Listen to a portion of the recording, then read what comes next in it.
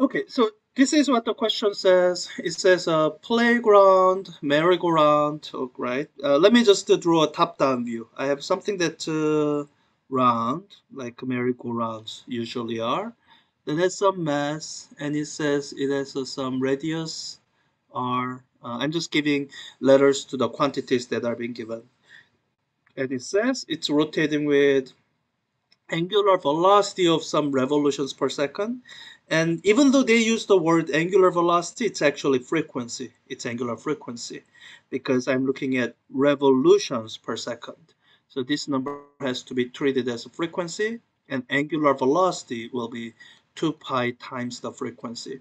What this 2 pi does is it converts the unit of revolutions into unit of radians. Neither of which are real units, but you just gotta be careful when you're dealing with angular quantities.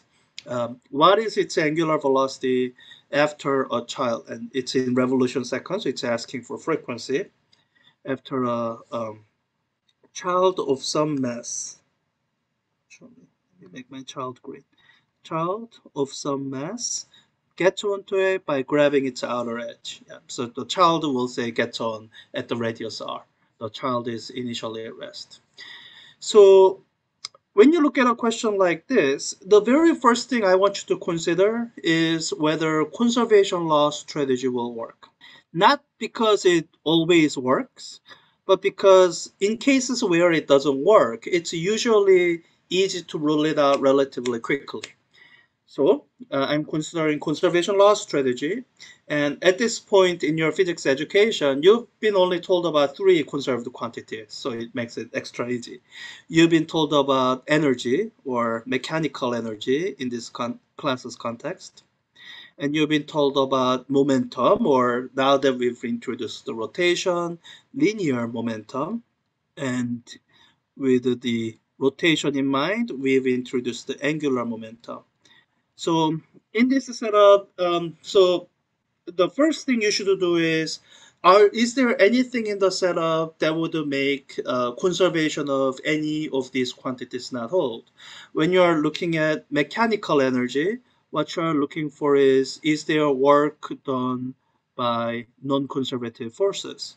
And when you're looking at linear momentum, you're really watching out for external force. And for angular momentum, you are watching out for external torque.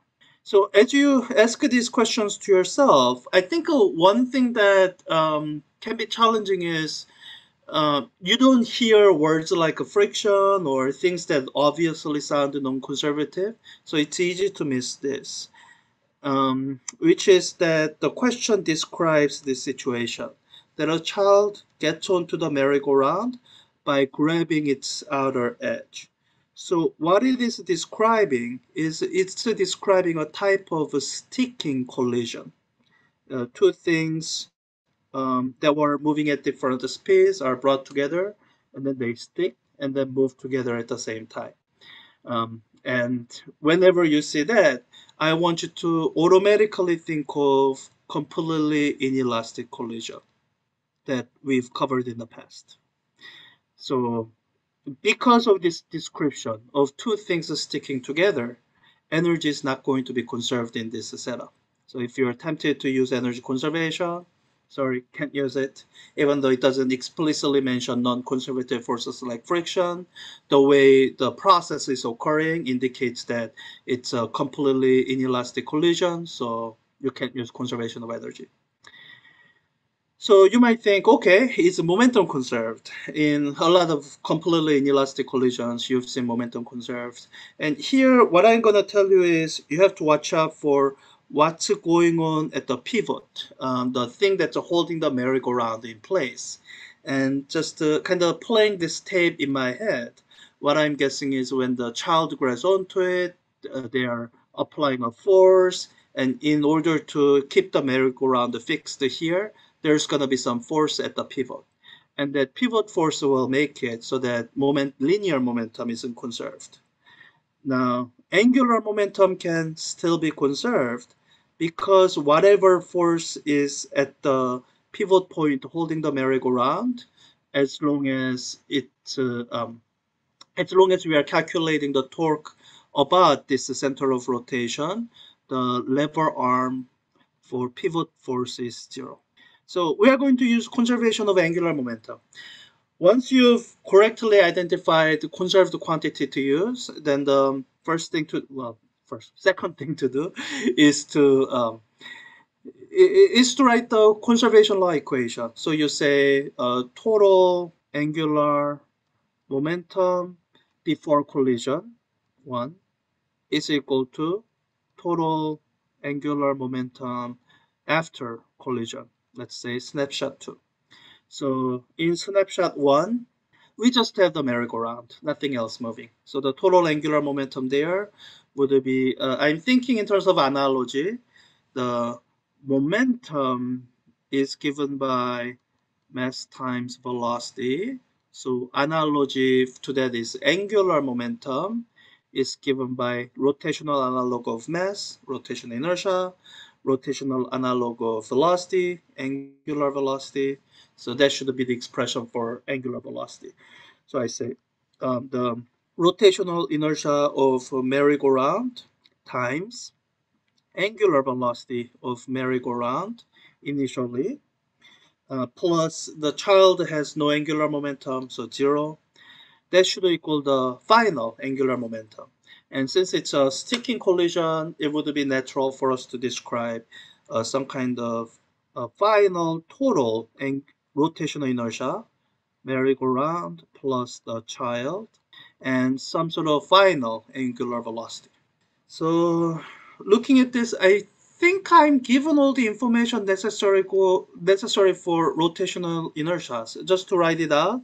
So playground, merry-go-round, it's a kind of a disc-looking thing, and I guess it's reasonable to assume that it's a uniform disc. Then we can say the rotational inertia of merry-go-round is 1/2 times its mass times the radius of the disc squared. It's one of the formulas you can look up in your textbook. Um, and the rotational inertia of the child, we can treat the child as a point mass, just being at this point, that distance r away. In that case, it will be the mass of the child, lowercase m, times the distance from the center of rotation squared. So the total here would be, uh, I think I just had to write it out. Yeah. So I can treat all the rotation inertias as given quantity. They are in terms of the quantities that are given. Angular frequency of merry-go-round, I can calculate it from given frequency. So I think all I have to do is solve for the angular frequency of the um, angular frequency, the final angular frequency. So let me do it this way. I'm gonna just do everything in SageMath. Let me declare my variables. Rotation inertia of merry-go-round, uh, angular velocity of merry-go-round, and because I did frequency of merry-go-round, and I need the rotation inertia of child, and I need a final angular velocity, and because I'm going to need the frequency eventually, uh, final frequency. Um, oh, and I need the mass of the mass of the merry-go-round, radius of the merry-go-round, and mass of the child. That's everything. All right.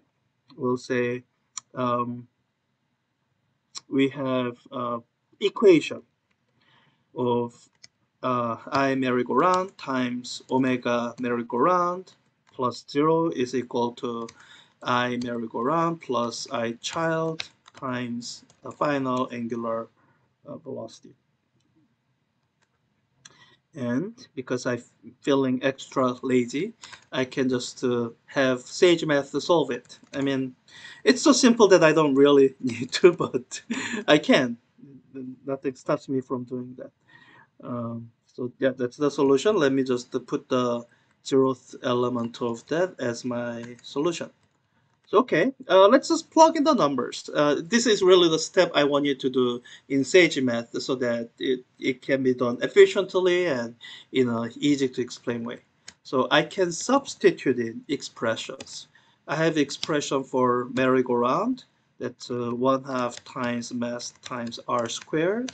I have expression for rotation inertia of child. That's lowercase m times r squared. Okay, let's see what looks like after that. All right, I got a bunch of expressions, and I don't have omega m. What I do have is angular frequency. So I can say omega m is equal to 2 pi times fm. All right, good, good. And yeah, let's plug in all the numbers. And this is a slightly roundabout way of doing this than I normally would do, but let me just do it that way. So having done it this way, let me substitute in all the values. So we have the mass of 90 kilograms for the merry-go-round. We have its radius of 1.8 meters. We have the angular not angular frequency of 0.5 revolutions per second. That's the basic SI unit. So we'll say that's the frequency of merry-go-round. We have mass of the child, 22 kilograms. I think that's it. Let's see.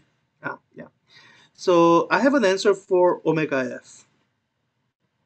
Now, the the, the thing is, let me do it this way. I think I can get the right hand side and put it through the omega f number. Yeah, so that's the angular frequency after collision. So now, if we put this in, it'll say it's wrong because this is in radians per second. I have to convert it to revolutions per second. There are 2 pi radians in one revolution. So I need to take this divided by 2 pi so that numerical approximation, so that it'll give me the answer in revolutions per second. So 0.336 revolutions per second. That's lower than that. Seems reasonable. So yeah, that's how you do this question. Once you figure out what kind of quantities are conserved in this setting, then the calculation itself isn't that hard. It's really the hardest part is understanding the setup and figuring out what's conserved, angular momentum, and what's not conserved, mechanical energy.